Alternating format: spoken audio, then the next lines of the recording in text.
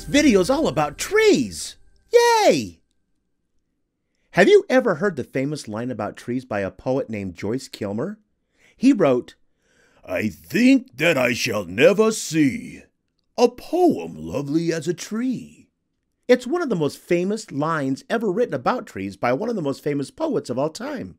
A tree that may in summer wear a nest of robins in her hair, upon whose bosom snow has lain, who ultimately lives with rain.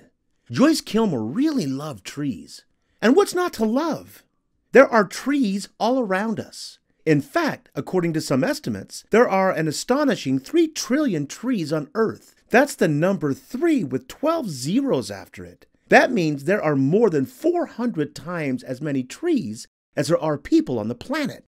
Trees come in all shapes and sizes and are super important to keep life on Earth going. Without trees around us, our ecosystem would collapse. So, what is a tree exactly? A tree is essentially a tall plant.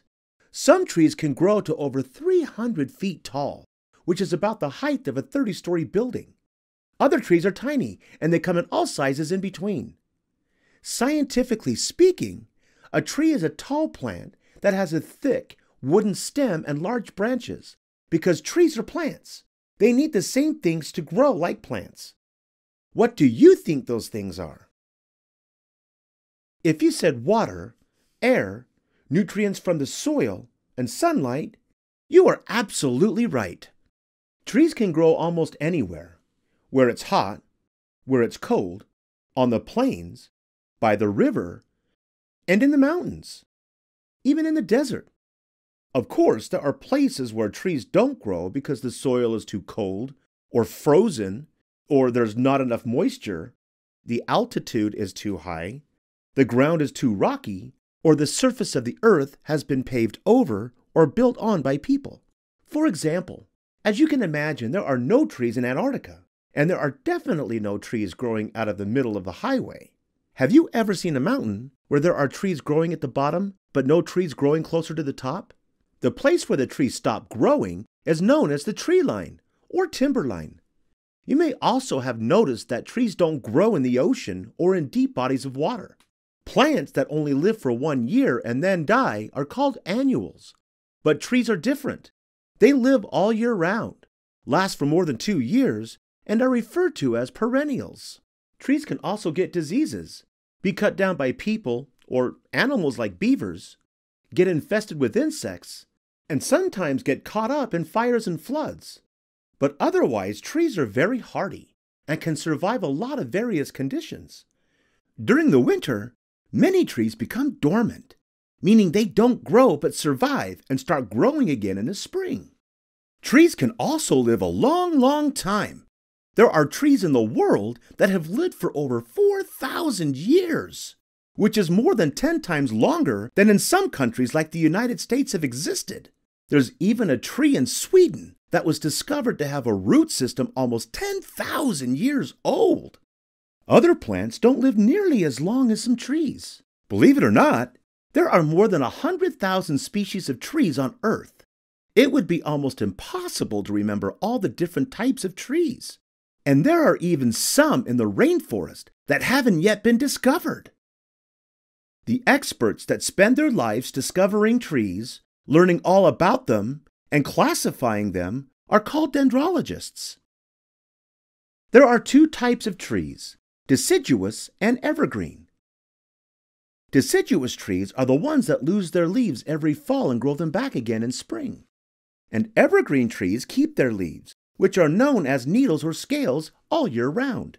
Deciduous trees are sometimes referred to as hardwood or broadleaf trees, and include species that you might have in your neighborhood, like elm, oak, maple, beech, ginkgo, and birch. As we said, deciduous trees shed their leaves in autumn and grow them again in spring, have large and broad leaves, and often produce flowers, nuts, or fruits that provide food for animals and people too.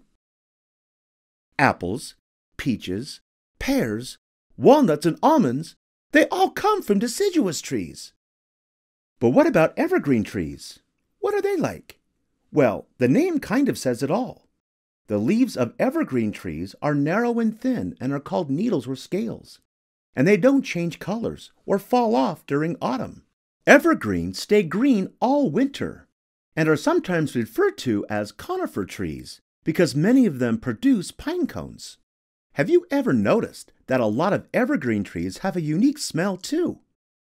Close your eyes and try to imagine what a pine tree smells like. Most of that piney odor you're imagining comes from chemicals called terpenes, which are made up of carbon and hydrogen atoms. I just love that smell! So now that you know more about two types of trees, let's talk a little bit about how trees grow and thrive. Just like other plants, trees use a process called photosynthesis to turn sunlight into the energy they need to live. Inside their leaves, trees have a green compound called chlorophyll that helps get that process going. The reason that deciduous trees drop their leaves every fall is that during that time of year, photosynthesis ends for the season and the green chlorophyll goes away. It's that chlorophyll that provides the leaves with their green color. When it disappears, the leaves turn brown, red, yellow, and orange.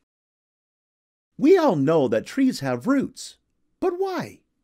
Well, those roots are crucial to helping trees survive, as they soak up the nutrients and water from the soil that trees need to live. Roots are also essential to prevent trees from toppling over. But what about flowers, fruits, and nuts? They're equally as important as they carry the seeds that are transported by water, wind, and animals to other parts of the forest. Those seeds then begin to grow into new trees, and the process starts over again. As the tree grows bigger, it gets taller, wider, and the roots go deeper. The branches grow out, the roots grow down, and the trunk and the crown thicken. On the trunk, bark grows and protects the tree from animals and diseases. Think of the bark as thick, protective skin for the tree. During winter, the tree stops growing and the trunk forms a ring. There is one ring for each year the tree is alive.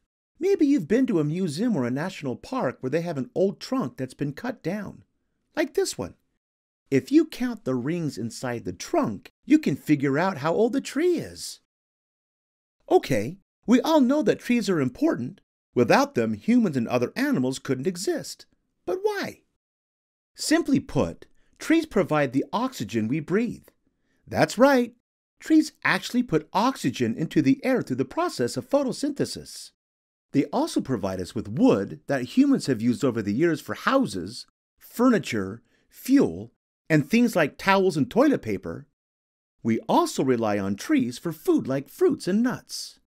Animals also need trees for many of the same reasons. They provide habitat and food for countless animals like birds, squirrels, monkeys, and others. Can you think of an animal that lives in a tree and eats its fruits or nuts? There are so many. Trees also decompose when they fall or die, putting much more needed nutrients back into the soil. The earth itself needs trees. Our planet couldn't function without them. They take in carbon dioxide and put out oxygen, which is critical for life. They provide shade from sun and even help prevent floods and wind damage. Trees are truly amazing, and we need to protect them. Unfortunately, rainforests and other thick forests in the world are almost always being destroyed or torn down by people to make way for cattle ranching, logging, farming, oil exploration, or to build new buildings, highways, or housing developments. Over 6,000 square miles of rainforest is removed each year for these various activities. Every one of you needs to think about trees. Speak for them. Take care of them so that future generations can have clean air, a thriving ecosystem, and a healthy earth. Remember to think about how to help save trees in your daily life. Use paper responsibly. Recycle paper and cardboard. Go visit the forest. Tell other kids in your class about how cool trees are, how much we need them, and how life wouldn't exist without trees all around us. As Joyce Kilmer would say, poems are made by fools like me, but only God can make a tree. Hope you had fun learning with us. Visit us at learnbright.org for thousands of free resources and turnkey solutions for teachers and homeschoolers.